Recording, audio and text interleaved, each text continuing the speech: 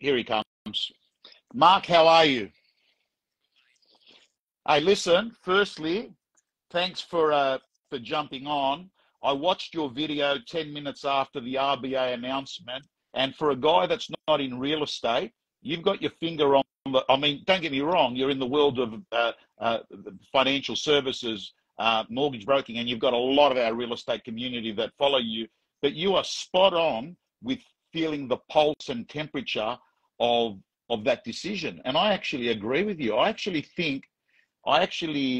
The reason why I think you're right about the tipping point, Mark, is in the last couple of weeks, just the auctions that I've been doing, I've had a lot of vendors say, you know what, like, you know, if they don't raise them anymore, we can learn to live with it, right? But if that happens anymore, we have to make plans, because I wasn't aware, Mark, even though rates are so low, I've never sat down and worked out how loan repayments work. But some of the people's loan repayments, as they come off doubling. From and in fixed actual to fact, variable, in the more history, in Australia's economic history, or since recorded history, we've never seen, even though interest rates aren't 18% like they were in the late 80s and 90s, but we've never seen such a high proportion of net income, of a person's net income, being allocated towards a mortgage. This is the highest percentage of the average Australian's net income that's going to pay the bank ever in our history. And that's largely because of, obviously interest rates are fairly high at the moment, but largely it's because we borrowed more money than we've ever done before. So that's the biggest issue. And there's, in some places, they're paying up to 50% of their household income is being spent on a mortgage. Normally 30% is fairly comfortable, but 50%, nah.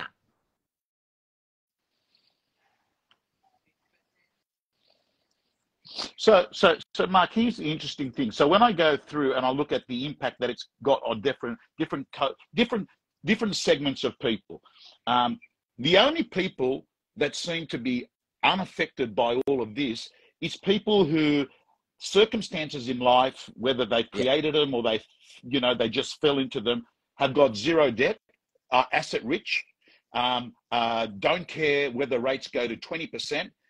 Their lives are indifferent, and that's the wealthiest cohort of people in the Australian society. But when you go through the rest of the people, when you talk about Ahmed and Sarah who live in Punchbowl with a 2-bedroom unit, when you go through to a tenant whose rent is going up not by $20 a week, it's going up $300 a week, some of these rents. Then you look at tenants, you look at buyers, business people that have got, they're the ones that we often don't look at, because when we think of mortgages, we keep thinking of people with houses, but businesses have got mortgages, therefore the obvious question is, and debt, correct? Where are these organisations and or individuals, who are they, that can afford to buy property and pay overs at the moment?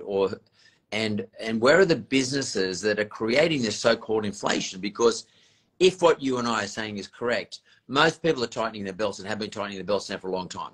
So the consumers are not going out there and saying, yeah, I want to pay more for that plumber. That electrician's $100 now. I want him for $110 now. Or they're not going to the coffee shop saying, listen, I don't want to pay $3.50 anymore. I want to pay you $4.50 for that coffee because I want that coffee now. The consumers don't do that. It's the vendors who do that. The vendors ask for more money. So you've got to start asking yourself the question, which vendors are charging more money for goods and services? And the Reserve Bank governor said today, it's not really about goods that are going up in price, it's services that are going up in price. One of which, in the basket of services that they choose rents. Rent is a service. So we all know the rents are going up. And, for the obvious reason, because the governments haven't allowed us to develop any more property for a long, long time. No DA has been approved for increase in density pretty much anywhere.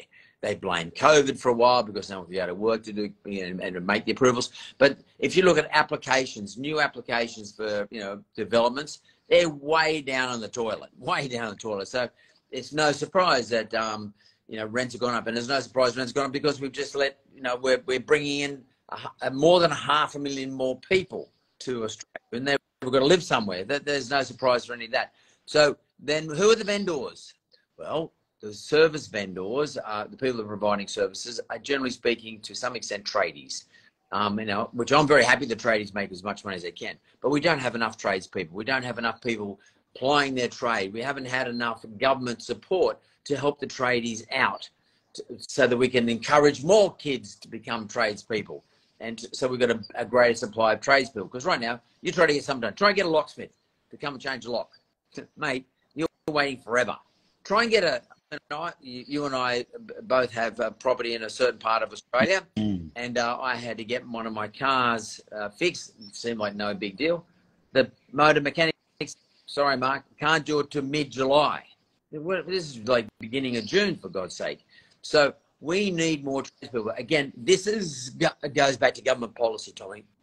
And the government policy, both at council, state, and federal, is not enough, not good enough, and it's inadequate.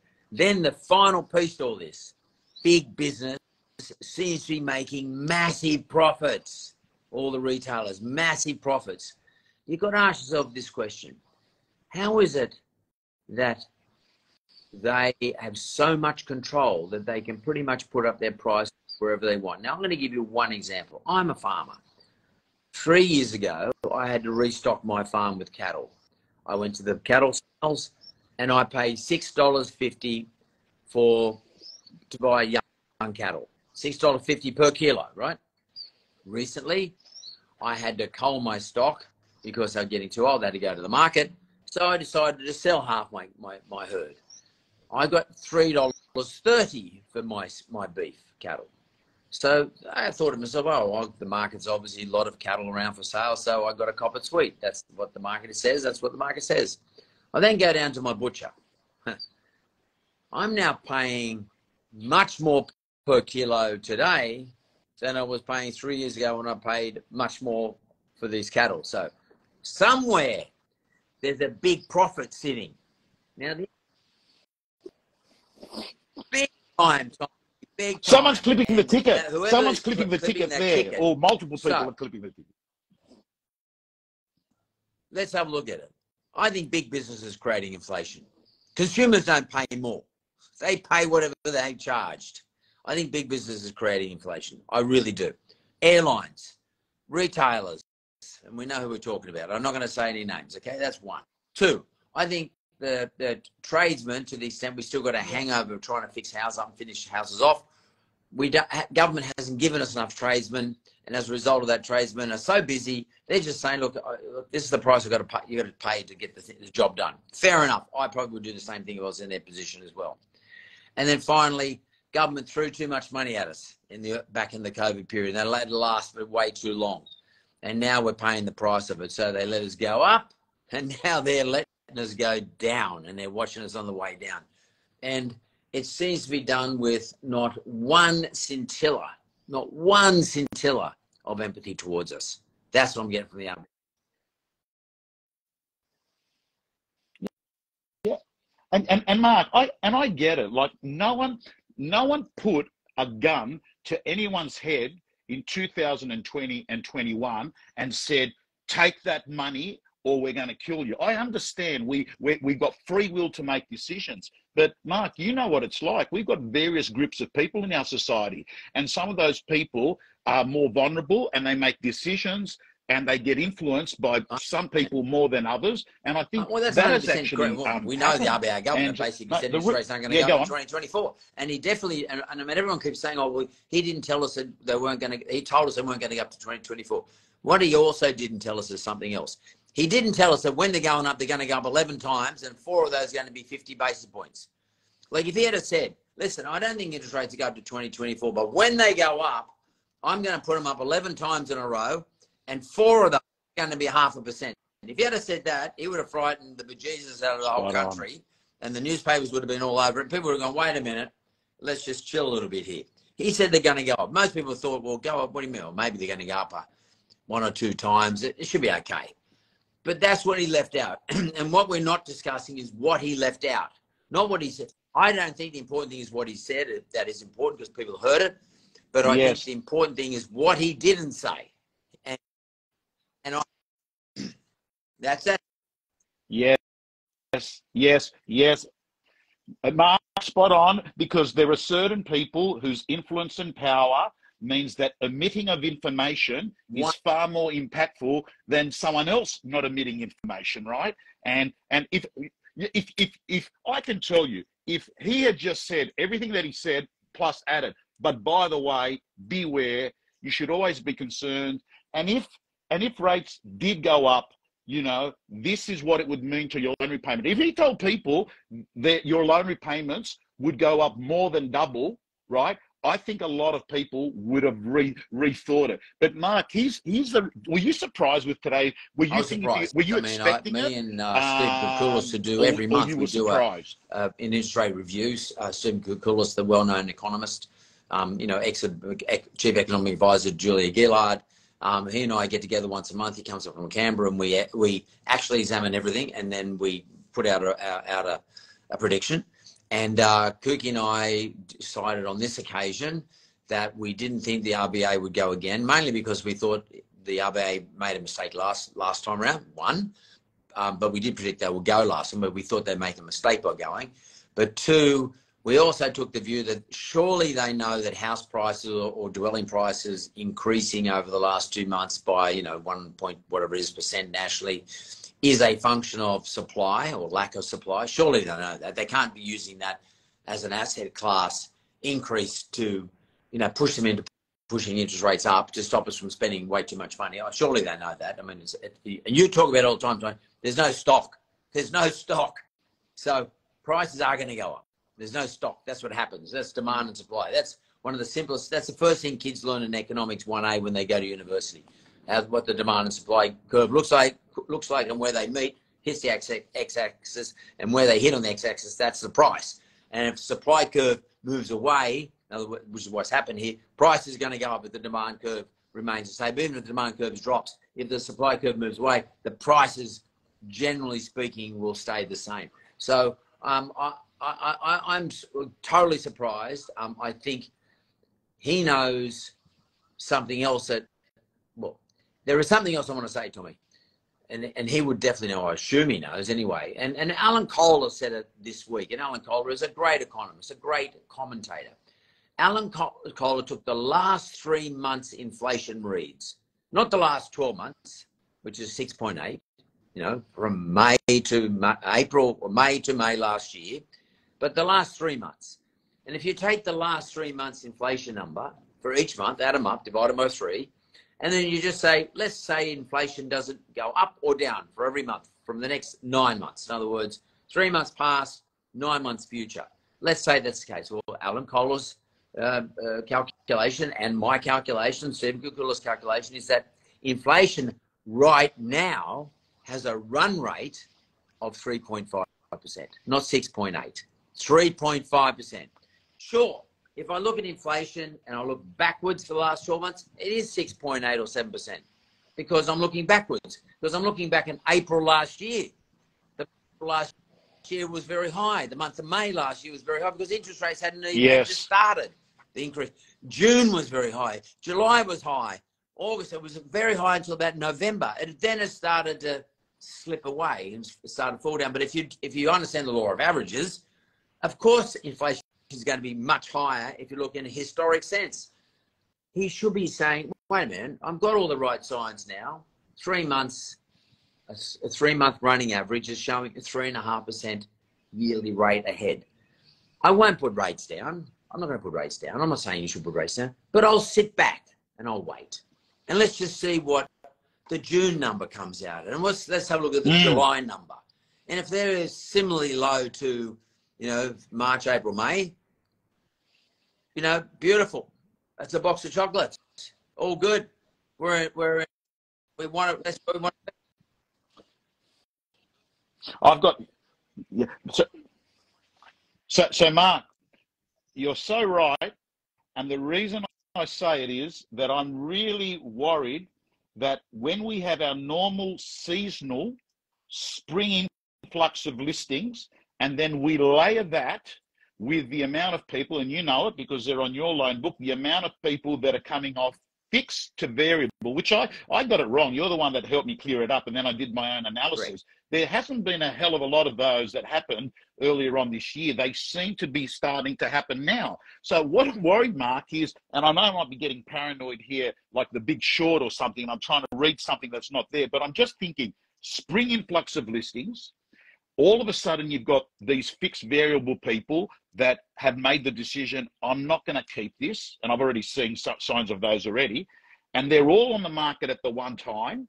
And that is really concerning, because right now, this demand and supply curve is, as you're saying, is basic, but that's what's actually keeping this market up. It's a very fragile market. And then I had a guy, I've had a week off, I'm with my daughter, and a guy where I'm at said to me, oh, mate, but there was a house that sold in Byron Bay for 45 million. What are you going on about the market? I said, mate, there's one house that sold in Byron Bay for 45 million. There's 10,000 properties in Punchbowl, Greenacre, Bankstown, mate. Let's look at those scenarios.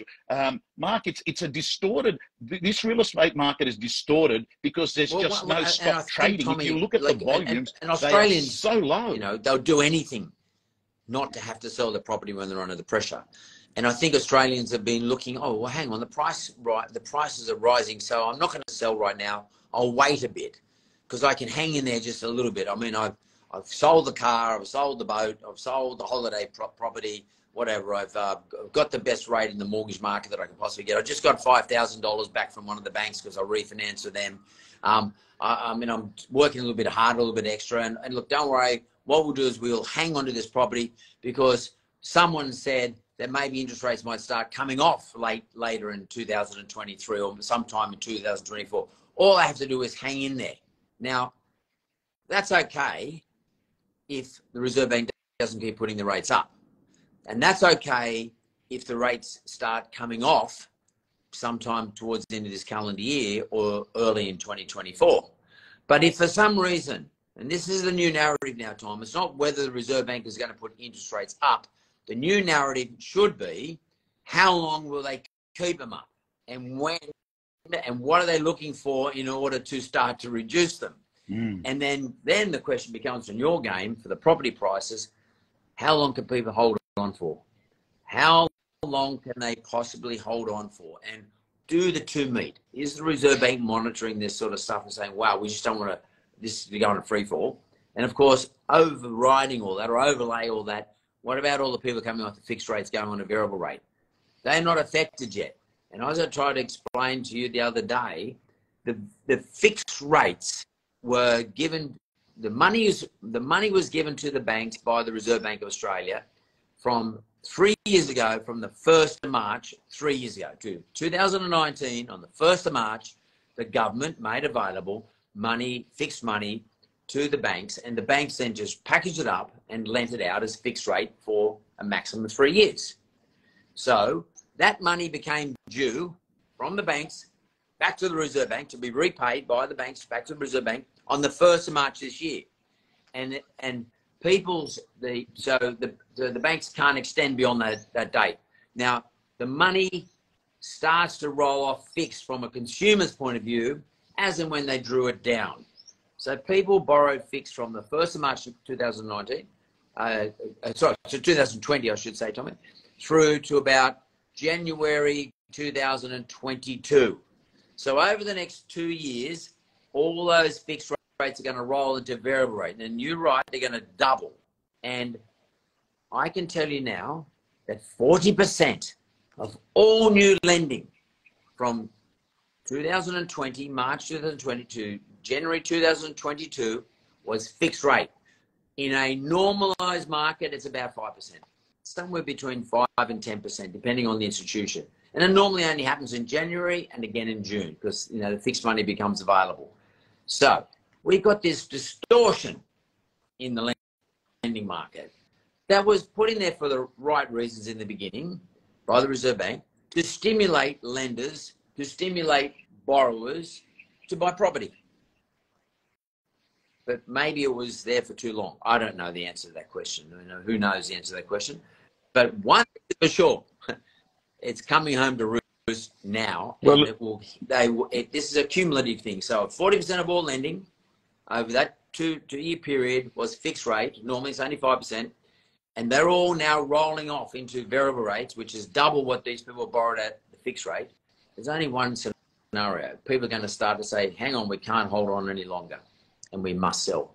That's what I think is a 50-50 chance, for me, 50-50 chance of happening in the next 6 to 9 months, after which, we got a problem. Yeah. Mark, it would be, I don't know how it could happen, but I would love, I think, and a lot of people have been saying it in the comments, get Low on talk to Mark, because Mark, you're an intelligent, you're an educated person, lecturer at university, business, law, run very big companies, dealt with the Packers, just to ask some simple questions, because Dr. Lowe's answers are very simplistic. I mean, the other day I heard him say, oh, what are we going to do about the property problem going on? He says, oh, people should stay home.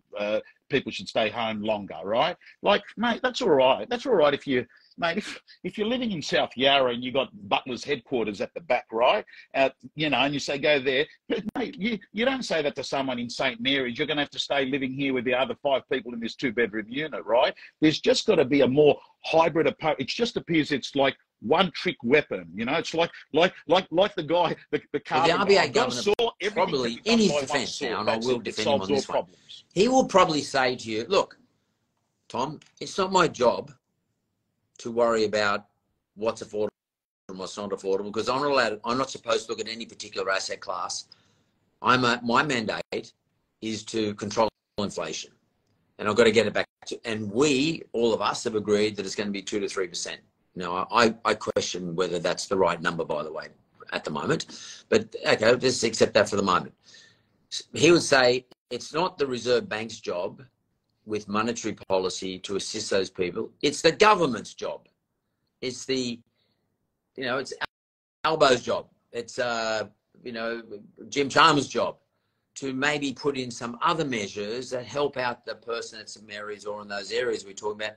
And maybe they could do it by decreasing their tax or giving them a tax rebate for a certain amount of the interest income they paid on their mortgage as a result, and it may be means tested perhaps, because I don't know if you remember, I certainly remember this, in the 80s, Frank Crean, who was Simon Crean's father, and Frank Crean was a treasurer under the Labor Party during the mid-80s, Frank Crean introduced a home loan interest rate rebate, and it was means tested, because interest rates are going up at that time, and we just come out of recession, and it worked. A lot of people applied for these home loan rebates, and it helped those people who were underwater effectively.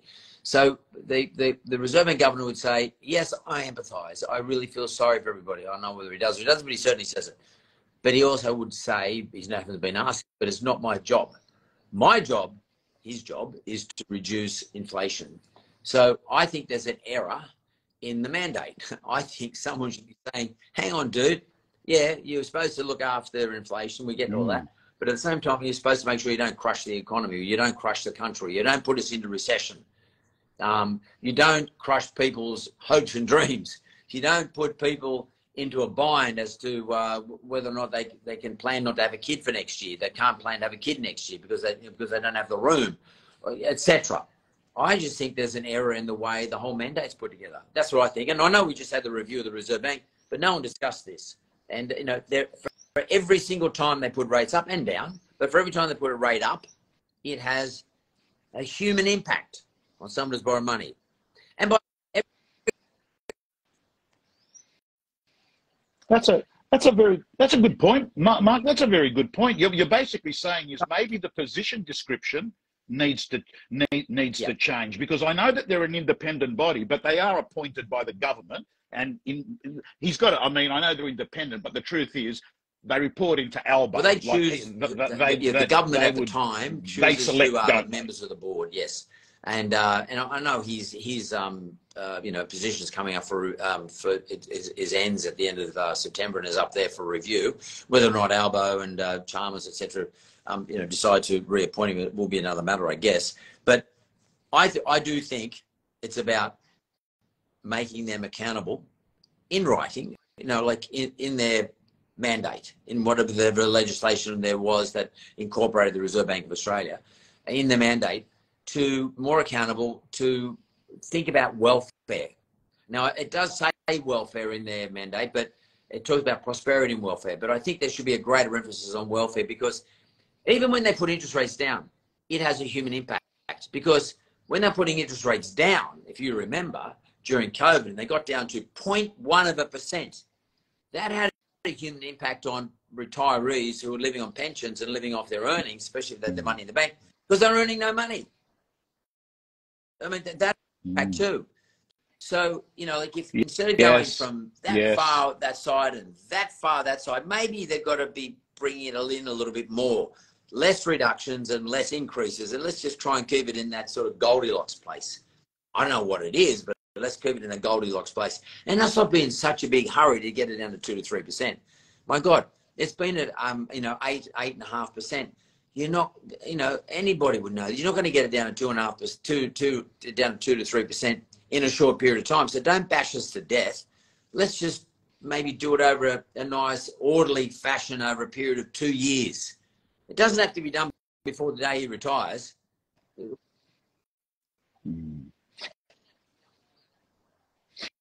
You make so much sense, Mark, and I reckon the reason why is you've got this combination. Look, you've walked the path of the people that are walking it now. I heard you on a post on Instagram where you spoke about how similar this was to the early 90 periods when I think you were talking about the mortgage that you had and the decisions that you had to make. You've walked the path of pain and suffering, and I think that's what allows you to have this empathetic view on the various groups of people. But on the same token, you've also been involved with big business.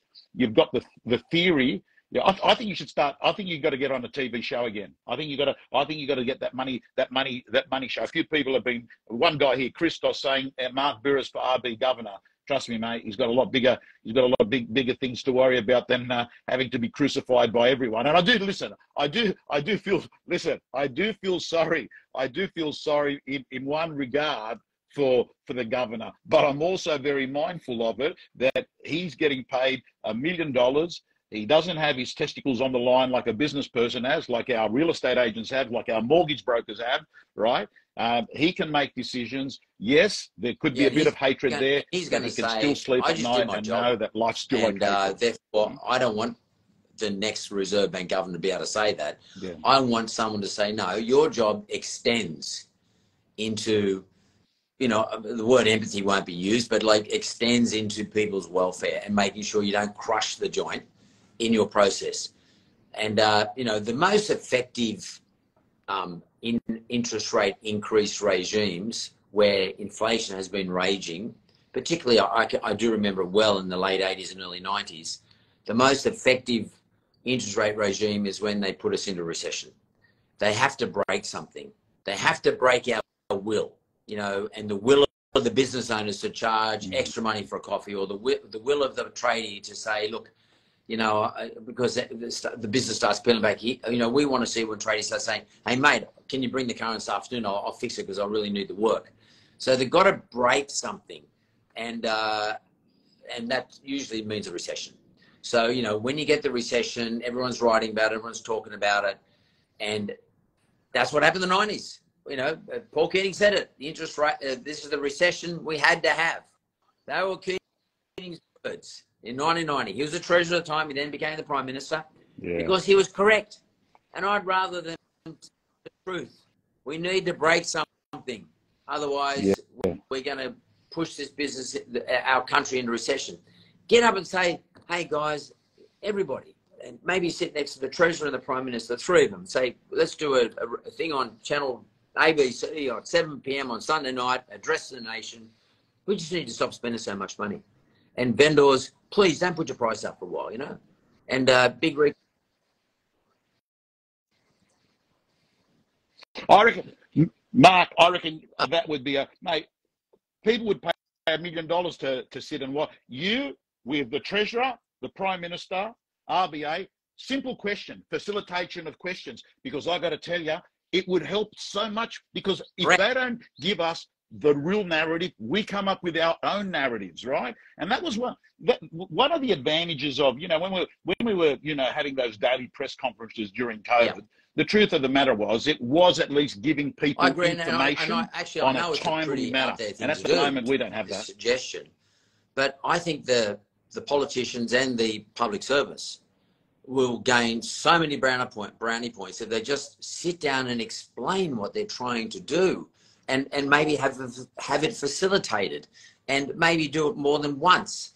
And it takes a bit of courage, but I think the mountain they'll climb, everyone will probably say, you know what, they're probably right. And then at the same time, a bit like during COVID, ring up all the big banks, ring up all the big retailers, the CEOs, and say, listen, guys, you got to pull up. And all the big petrol stations and all the big airlines, hey, you got to stop doing this. And then go down the chain to wherever it's coming from. You got to stop charging more money.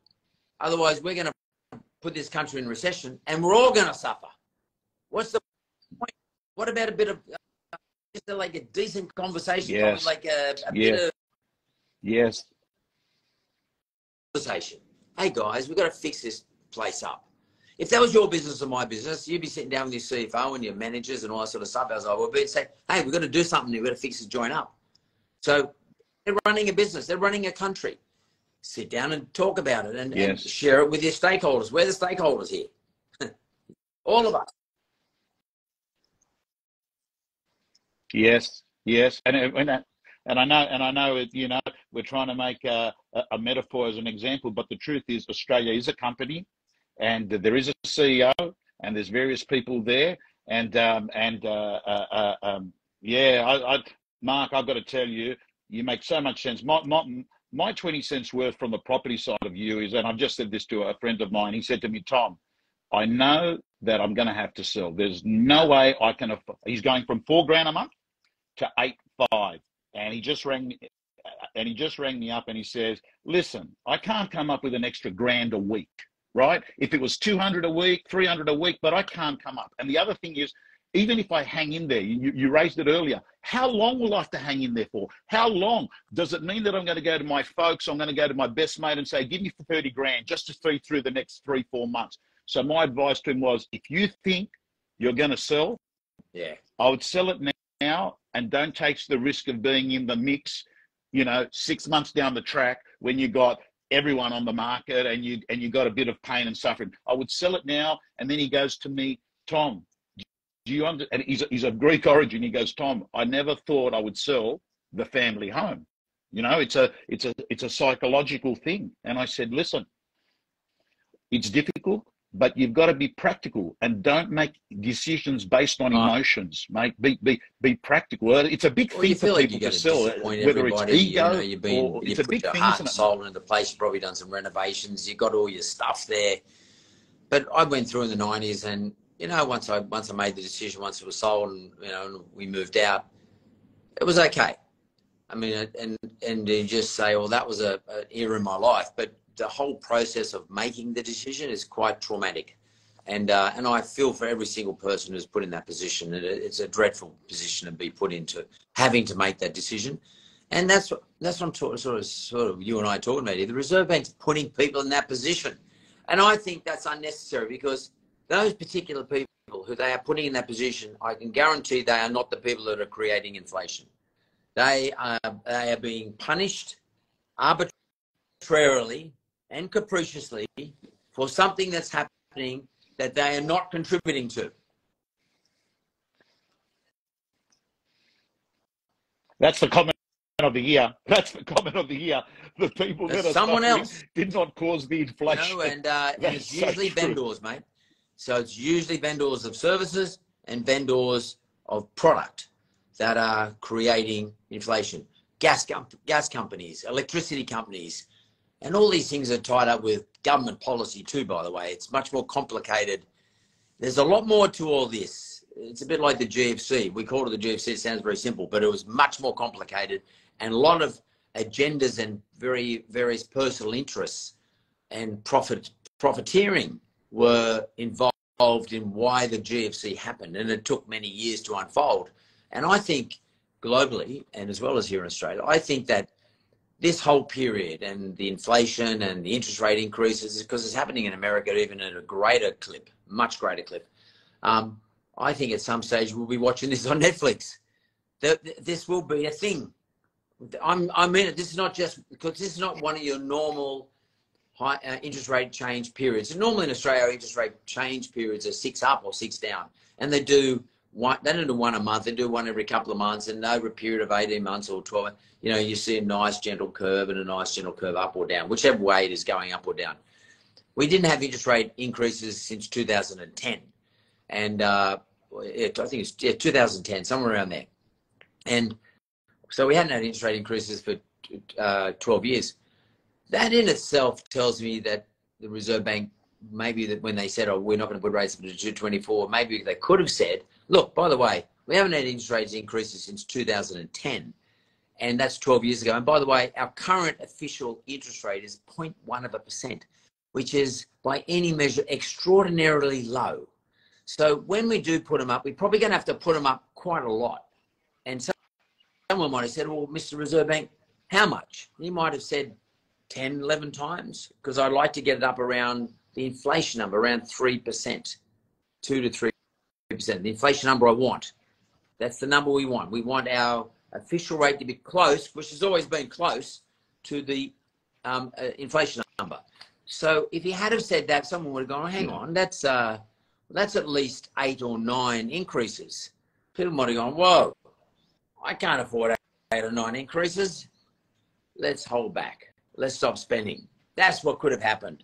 And I don't for one second accept that they didn't know that. They know more about this stuff than, mate, you and I do. They, you know, I know a bit about it, but they know it to the nth degree. They got 500 economists sitting there. They're all, you know, PhDs and stuff like that in econometrics and economics. They know their stuff. Why this wasn't told to us, and as you said earlier, it's what he didn't say that is probably created this sort of bubble of people thinking, we're never going to be a problem. Borrow as much as we can, buy, keep spending money. Interest rates are really low. Let's take that really low fixed rate of 1.99. I've never seen a 1.99 fixed rate in my life, Tommy. In 67, mate. Never seen a fixed rate at that rate, ever. No. That can't last. I mean, no. So Mark, you said something before, and before I went on leave, I did a conference, and the CEO said to me, he goes, it'd be good if you were there first thing in the morning so you can see where I'm doing my roundup and summary of the year. And that way you can sort of, when you're doing your presentation, have that in your mind. So I went along, you know, and I got there a bit earlier, which pissed me off because he spoke from 9 till 10 and I wasn't on till 1:30, but he's the boss, he was paying the bills. And I sat there and they'd gone up 23% year on year. 23% year on year. Incredible. And then, but the interesting thing was the brief was how the people would deliver to their customers the news that rates were going to go up. And he said to me, the narrative's got to be, when they're delivering it, is that our costs have gone up, inflation. And I'm thinking to myself, on the one hand, they've just cracked 25% growth in profits year on year. And on the other hand, we've got to put them up because of inflation. And by the way, Things that doesn't make expensive. sense. There's someone making money, Mark. What you said makes sense, but what they said doesn't make sense. If they're making such big profits, then the cost of the inputs can't have gone up by that much. Otherwise, whilst the revenue number might have gone up, the cost would have followed it, so the profits wouldn't have gone up. You know what I mean? If the cost of inputs had gone up as well. So somewhere there's a mismatch between the cost of inputs and the repricing of the product. And that's called profit. And I think that was just a sales line to try and, you know, hopefully get another 25% next year, right? That's what I think.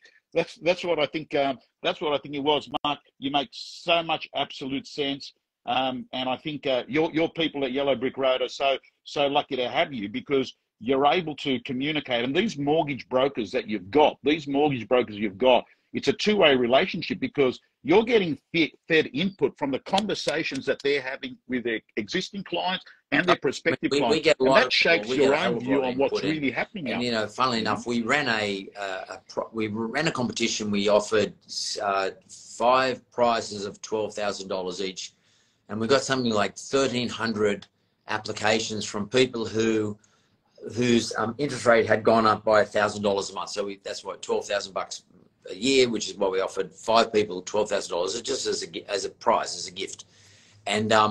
And why we did it, because we actually wanted to gather inputs from as many people as possible to enter into the competition to tell us, you know, what they're experiencing. We wanted to get the narrative from these people, and we then compiled all that, Tommy, into a report, and we called it the Human Impact Study. It was a study, and we sent it on to the Reserve Bank Governor. We delivered it to him, and he sent us an email back saying, "Thanks very much. I'm going to share this with my colleagues." And that's the only thing I've ever heard from him. And by the way, he still put interest rates up. So it didn't work. And it cost me 60 grand. But it doesn't matter. As you say, I got to find out firsthand from people in their stories. They did it by video or by text, narrative, and to see what pain there is. And this is across Australia, not so much in West Australia, and not so much in Adelaide. Mostly the eastern states, Sydney, Melbourne, Brisbane, and all the big geographical areas across the eastern states.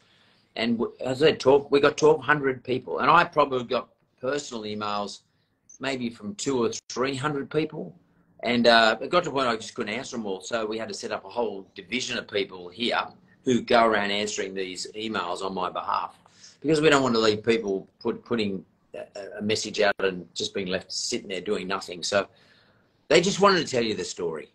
People just want someone to listen. They want to tell you the story, and most times we couldn't help. You know, 99 out of 100, we couldn't do anything about it. But at least they showed some gratitude that they were able to express their story, tell us how they're feeling, tell someone cared, and that's my whole point. I mean, apart from you and me and a lot of other, you know, real estate agents and mortgage brokers, we care, but who are they looking out there to? Who actually gives a damn about what's going on? Like, who in government actually cares? I haven't seen any stand up and say, you know, this is terrible. This is not what we want. Just hang in there. We're going to fix this. Why don't they give a damn? I don't know. What are they more interested in than what's more?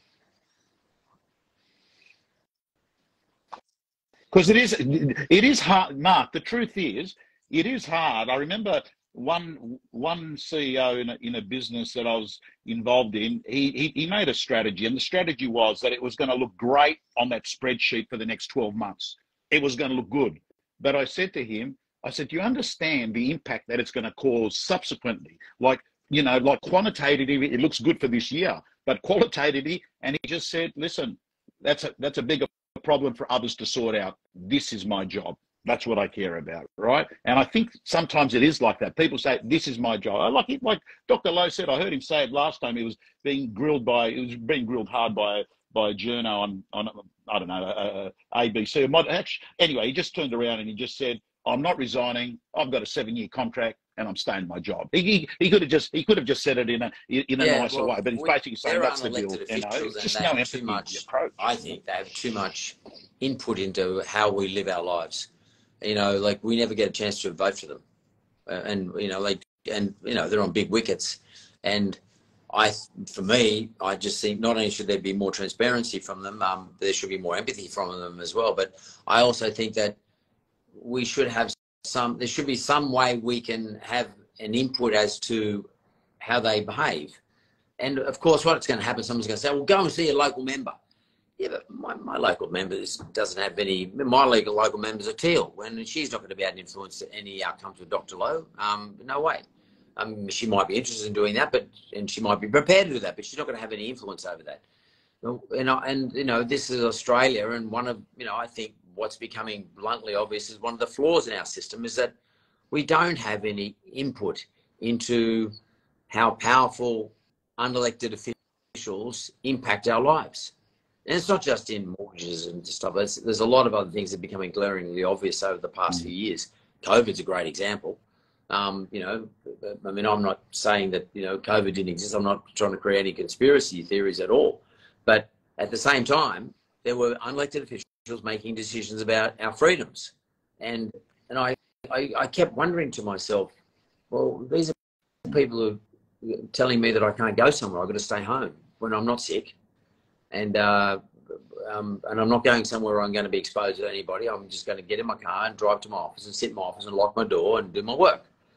And at the risk of being arrested, perhaps, and particularly in a place like Victoria.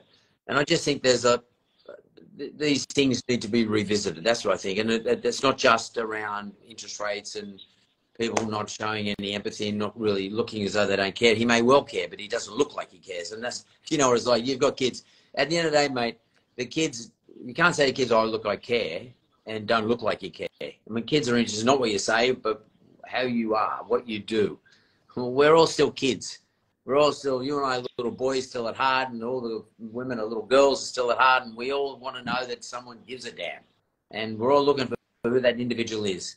And it's not up to you and me, Tommy, but, unfortunately we're taking it on because, that's an interesting topic for us, and it's in our territory. But, I just wish some of our elected officials would take that up, and I also wish some of our unelected officials would start to feel the need to be a little bit more caring.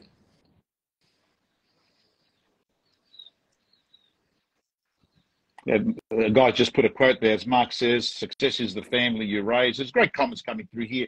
Mark, one final question to you is, and I know that it might be, too early because this has been a bit we don't know coming today. Depending on what the data says, but I think if you, at the end of July, sort of on the 24th or 25th of July, we'll get the 12-month official CPI number for the previous 12 months.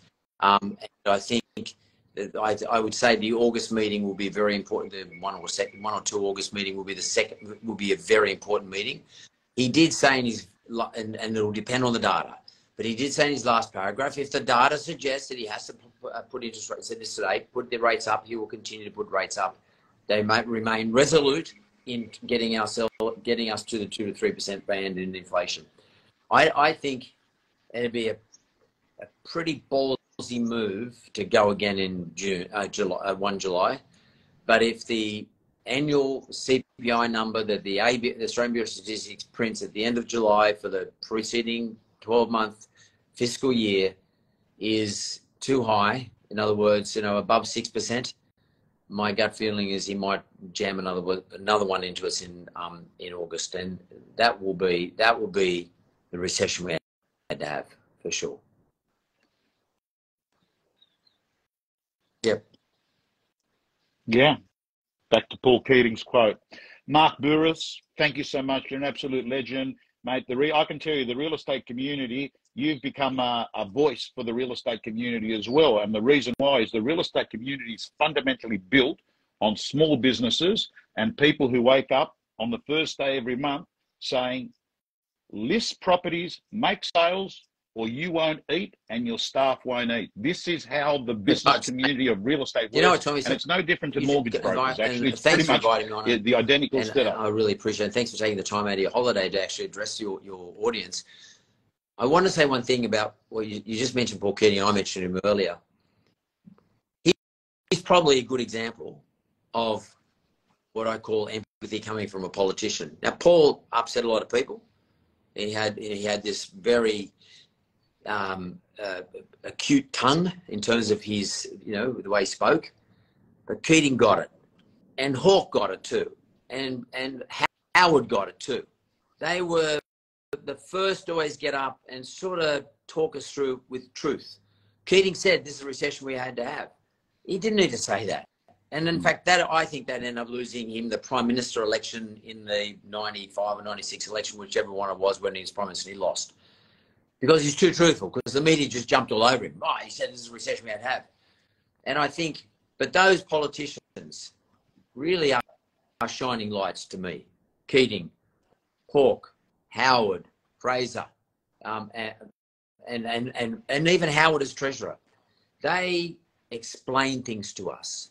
Costello, they explain things to us. Hockey even, they explain stuff to us, and And I felt as though I was being properly guided. And I'm not here to have a go at Jim. I'm not having a go at Jim Chalmers at all. But he also knows how brutal the media are. Media are much more brutal today than they've ever been in the past. And you're on a short fuse all the time. You know, it just takes a quick light and the bomb goes off and you're in trouble. But for me, I would like to see, and I think most Australians would like to see, just much more empathetic and much more emotion. And the hockey went, I remember he told everybody after we won the America's Cup, everyone should have a holiday tomorrow. I mean, that sort of stuff. I mean, that's sort of us. That's our culture. That's Aussie. That's what we're like. You mentioned Mark. You mentioned Howard. Last Friday, I was coming back. I was on the far north coast, and I flew back in from the Gold Coast on a Virgin flight. And there I was. I see John Howard, right? And this is the fascinating thing. He's in a line, and he didn't take the fast track line. And I presume it's probably because maybe he's a Qantas flyer, and I don't know what the story was, but he was at the back. And there's a guy with a suit. I can't get over it because he ended up sitting next to me. Goes over to the Virgin girls it was gate 17, goes over and says to these girls, he goes, do you realize one of the most important people in Australia is queued up at the back there trying to get on the plane, right? Anyway, and I heard him say it. Next thing he knows, this guy with the suit sat down with me, and I said, mate, that was good what you've done. And I said, did they fast track him? He goes, I'm not sure. He goes, I just got on the plane then.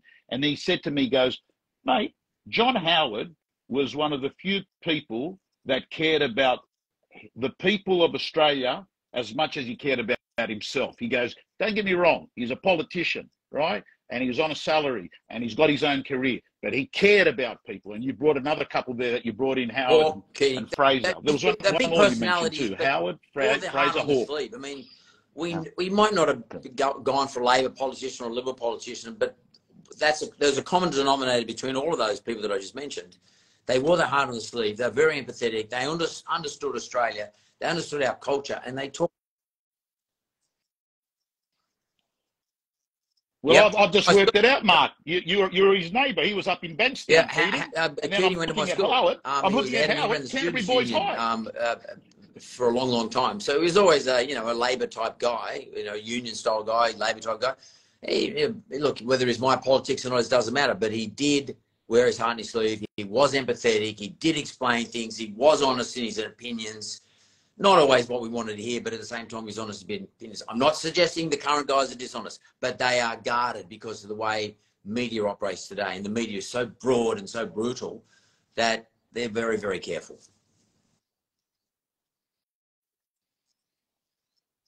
See you, Tommy.